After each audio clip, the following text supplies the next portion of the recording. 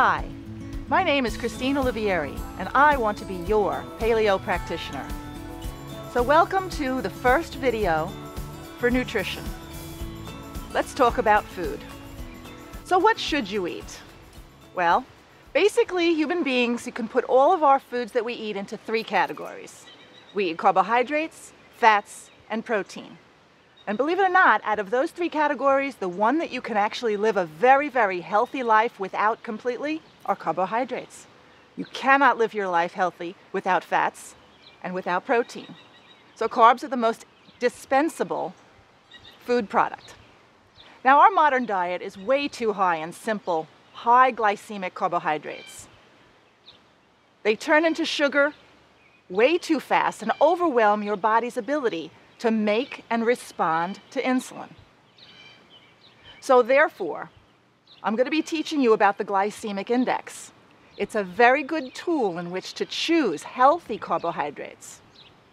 All right, we're also going to talk about your metabolism, which is basically the rate of the burning of calories that your body uses for energy. Now, a normal metabolism wants to keep your blood sugar stable and avoid wide fluctuations of before and after meals. And that helps to avoid oxidative stress. Now, it's not as hard as you may think to eat less food at a meal and be just as satisfied. In fact, Dr. Brian Wansink, PhD, did a study at Cornell University recently, which determined that most people judge when to stop eating by how much food is left on their plate, rather than waiting for a feeling of satiety or fullness. So this means that you're probably going to stop eating at about the same amount of food remaining on your plate, regardless of how much you start with. So whether you start by eating off of a 10-inch plate or a 12-inch plate. So eat slower, sip more water, and put a little less food on your plate. And be wary of restaurants and their huge portions.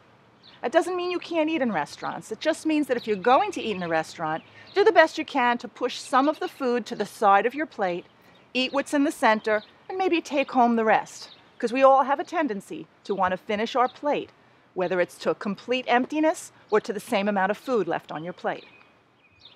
So let's start with the first category of carbohydrates. Now, carbohydrates all turn to sugar.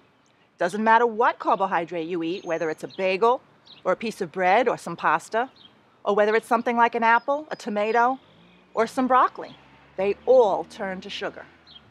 So let's talk about the Glycemic Index, which is a good guide to help you choose to eat lower Glycemic Index carbs, which turn to sugar slowly. Now on my website, there's a companion book, which includes a Glycemic Index guide. Now the Glycemic Index is always based on consuming 50 grams of a carbohydrate. And they're assigned a number from 0 to 100, with 50 and lower being low glycemic index carbs, and 50 and higher being less desirable high glycemic index carbs. So when you choose a food to eat, a carbohydrate to eat, you want to choose one that rates a lower number, because that means it's going to turn to sugar slowly. That's also going to cause you to have less blood sugar fluctuations from before a meal to after a meal. You want to keep your sugar a little bit more stable with less fluctuations. You'll get that by choosing lower glycemic index carbohydrates. Also, you want to choose your non-starchy vegetables and fruits over your starchy vegetables and fruits. These also will cause less blood sugar fluctuations.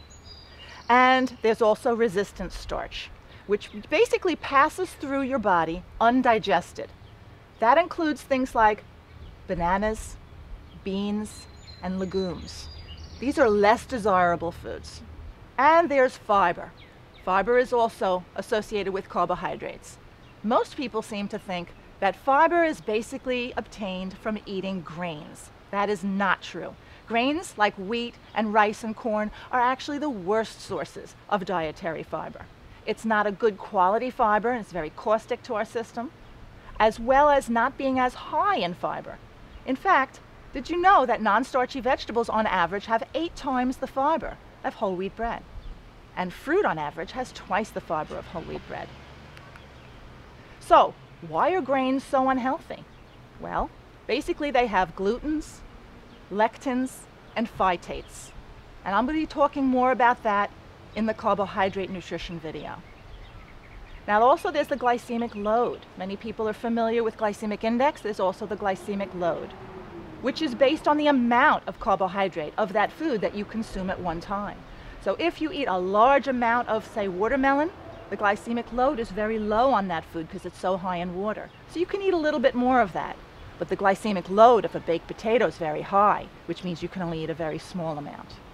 And then, of course, vegetables, which are the best source of dietary fiber, as I mentioned. Okay, the second category of foods is proteins. Now, proteins are very important for human beings because that's what allows us to make enzymes, antibodies, and the peptide hormones.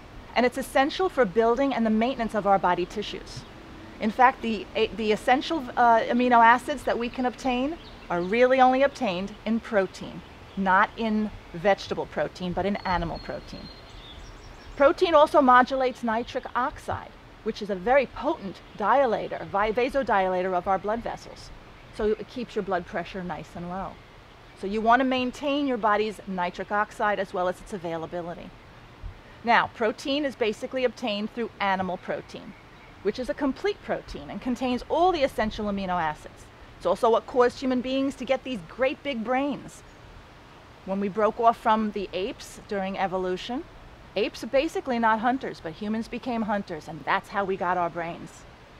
And that's the difference between hunters and the hunted. Because most creatures on this planet that are hunters usually are meat eaters, and those that are the hunted are not. Vegetable protein is another source of protein, but basically it's incomplete proteins. But the best sources are nuts and seeds, not legumes and not soy. And then the third category of foods are fats, which are probably the most important of the three macronutrients for human health. So let's talk about healthy versus unhealthy fats.